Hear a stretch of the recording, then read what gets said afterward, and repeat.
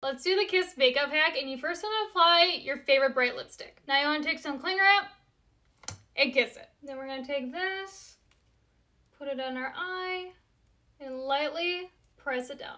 Now for the moment of truth.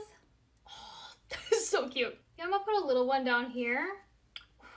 That looks adorable. If you see lipstick on my teeth with this, no you didn't. I feel like we need one up in here, you know, just to kind of balance it out.